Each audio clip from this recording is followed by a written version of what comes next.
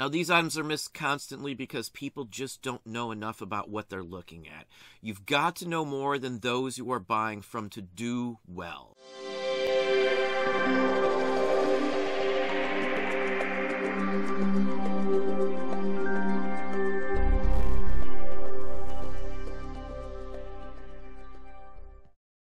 Hey, it's Don. Today we're going to look at some items that most people miss for many different reasons, but the biggest one is they just don't know what they have. I see people walk by tons of value all of the time. They just don't know enough to be effective in some categories. Here's a perfect example, some items that I purchased in this thing right here. This is what they came in. I bought these after, gosh, I don't know how many people walked by them. Did not see a value at all in these. And there's like 40 or so items in here. Now, why would somebody walk by these sorts of items here? Now, these are state pins. Each one has the name of a state on it. They're brass, they're early, probably date to the turn of the century. Just by looking at them, just by looking at the construction, they don't look like much. There's nothing attached to them. There's no way to date them if you don't have a clue on the construction. They just look like metal pins to most people. Now, this is one of those areas where a little bit of information will go a very long way. Now, when I see these with state names or like Industrial Day, Chicago Day, or wording like that and stuff, it usually leads to an exposition, World's Fair, for an example. And that's exactly what these are from. Buried in the collection, had anybody actually dug through them and risked getting stabbed by the needle, unfortunately, and this one here says it all. This is telling you where all of these come from. Without a doubt, I am sure they are from the same place. All together, all constructed the same, similar markings, all put together the same way. So, excellent item here across the board for a very minuscule amount of money. On average, things like this can sell for 35 or 40 bucks a piece, and I got like 40 of these for 10 or 15 bucks.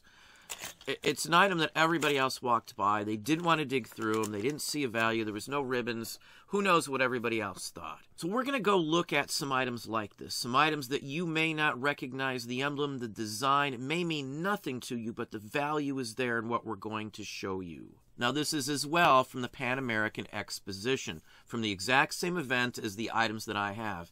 And you can see the pin is very similar in construction style, design, and the whole works. The back's a little cheaper on this one. Those were for delegates, the ones that I have. They're delegate ones. They're made much sturdier because they were made to be worn for quite some time. Any of these sorts are worth some pretty decent money. This is something you can run into without that hanger, without the meet me at. This is to say, meet me at Pan American Exposition. This one basically went for 35 bucks. Now, they're not all low, cheap items like this. Items from some expositions and fairs can sell for thousands of dollars, including little tiny pins. Here's another example. This same buffalo, this exact same styled buffalo image, can be found on hundreds, if not thousands, of different items. And again, it's tied to the Pan American Expo, the World's Fair. Elaborating on that same design, this is just a flipped, a reversed image of that same buffalo, bison, whatever you wish to call it. And this is as well a Pan American Exposition button back. Early, not in best condition. It has some problems. It's semi-damaged even. It still went for 50 bucks. So you have to know the emblems, because most of the time on some of these you won't see the wording Expo, World's Fair, or anything else like that. You have to kind of delve a little more into it to realize what was used to advertise many of these items out there. The buffalo, the bison, was the artistic piece that was used on pretty much everything. Here's another one. This is for new departure coaster brakes. Roller coaster brakes, I would assume. And there's the exact same buffalo bison on it, just like you see here. This is typical. It's on almost everything. There's currency, tickets, uniform pieces, all sorts of different things. You can find that same exact animal image on. Some of the other ones you may run into may have just letters, PPIE. That is on postcards, poster stamps, envelopes, brochures, flyers, cards of all different types. It will just say PPIE. And the PPIE stands for Panama Pacific International Exposition. It's another fair. This one's highly valuable because of the stone in the center. It's an original, authentic amethyst that was made, cut out in 1915-ish. So, excellent item here. If you don't do a little due diligence and research your items a little better, you could miss out on something that's worth hundreds of dollars. Now, most fairs of any type, expositions, will have uniform pieces, pieces worn by employees that worked at that place. Now, this is off a Colombian Guard, and that would have been one of the security officers from the 1893 World's Fair. The eagle was a well-renowned figure from that, as well as Christopher Columbus also. Many items have these emblems, these logos on it. I've personally had other pieces from the uniforms of this exact same guard who would have had this on their uniform. The buttons have a globe on it, so you will also see items with globes on it. No wording, it doesn't say anything on it whatsoever. You have to kind of know a little bit about it. Now on this one here, what's a giveaway is the circle, the wreath around the eagle's head. That is typical of what you would find on a two-piece tongue-and-wreath buckle, a military uniform buckle. And this typically would have had a chain, and a whistle would have been on there, so they could call for backup. Now, another thing to consider with World's Fair exposition items is there will be advertising items all over the place. Companies would set up there and have a booth in an industrial building or anything along that line. So they would have had specific promotional advertisements that would have been handed out or could have been purchased. Now this is for a fishing lure company. It's a Skinner and it says 1,000 islands on it. There was a booth there. I'm sure this was handed out there. Now for a lot of these items too, there are tons of books and reference material that can help you identify them. Anytime I see an advertising piece that was turned into a pin like this, again, it's got a typical pin back on it, I automatically assume it's an advertising piece from a fair or festival until I find out otherwise. So many items were giveaways at places like this. You'd wear it around, you'd take it home, you'd remember the name, and you'd hopefully buy the product. Now going back again to the figures, the characters that were used to advertise. The 1904 Louisiana Purchase Exposition used the patriotic female figure here. She is on all sorts of different things, buttons, commemorative items of every type imaginable, stamps, stickers, labels, cards, folders, brochures. The list goes on. Jewelry items, bracelets, chains, charms, you name it. For all of the places we're showing you, they made all of that type of stuff, plus more. Now, other things I look for are items that may say exposition building, industrial building, textile building, and that's it.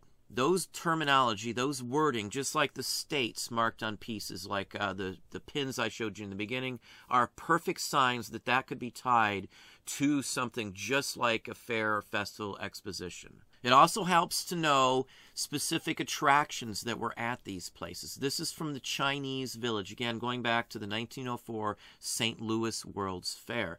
Now, you will just see that exact dragon on things. You might see it in metal. You might see it printed on a button pin like this here. You might see a shirt button, envelopes. It might just say Chinese Village with the dragon and no reference to the St. Louis World's Fair. So you've got to look beyond what you see there and look at the possibilities that it could be part of something else. Village and things like that. There were villages and setups that were made to look like a specific part of the world. So a Chinese village would have looked like a little section of China at the World's Fair. You can find pins of all sorts for most of the World's Fair of all various types. Large chunk of them, as I was just saying, might just say a building name. This is the Electrical Building from the 1939 New York World's Fair.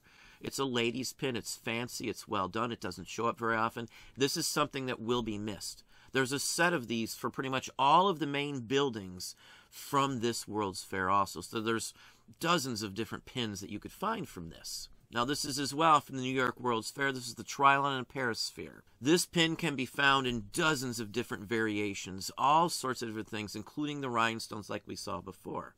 Most of the ones I run into do not always say New York World's Fair on it at all. You would have to know the emblems. I run into salt and pepper shakers of these buildings also. So if you don't know what you're looking at, you won't realize what you have. Now here's another example with the same emblems down there being held by Betty Boop.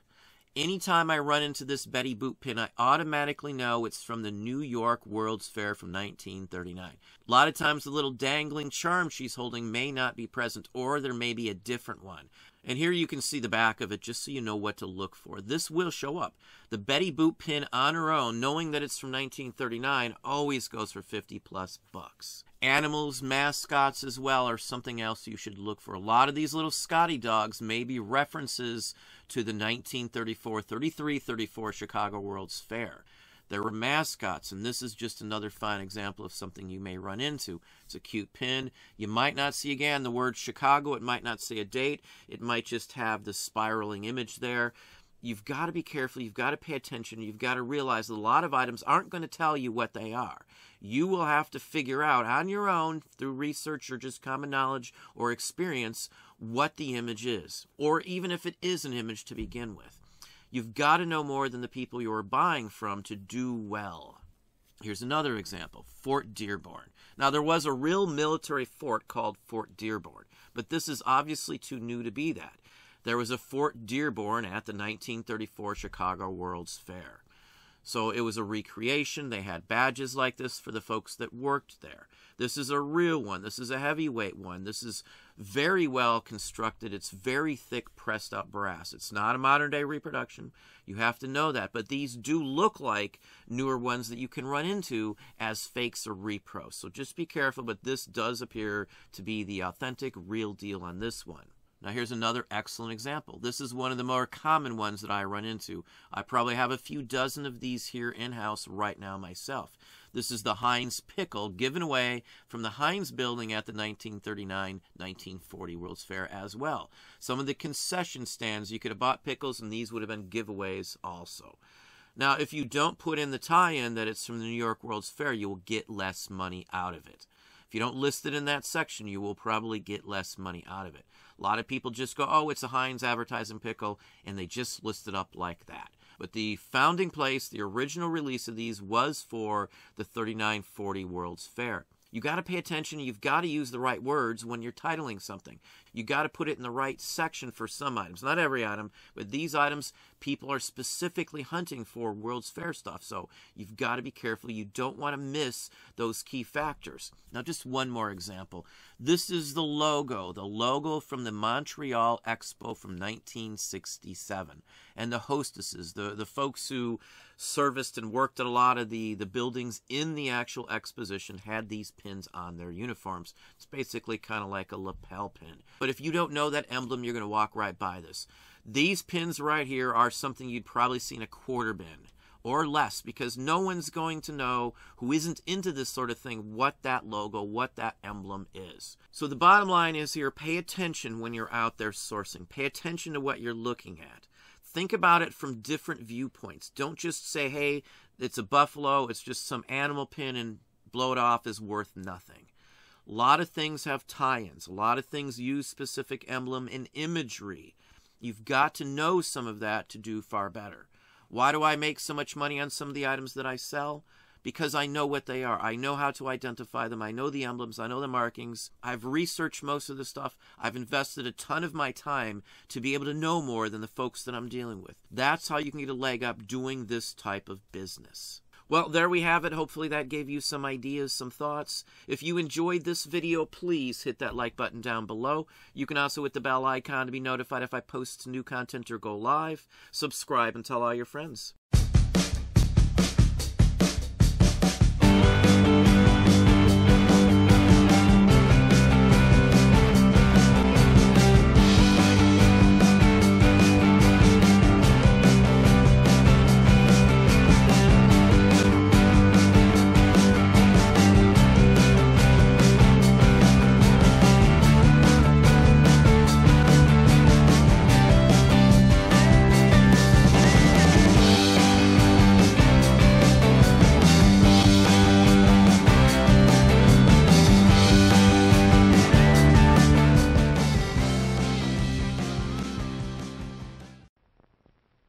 Here's the thing. Hair that grows, hair that goes to here, to there, to anywhere you like.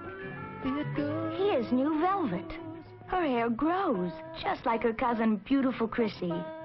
You can make Velvet's hair short or make it grow. Hair that grows, hair that goes to here, to there, it grows. Beautiful Chrissy and new Velvet, they're ideal.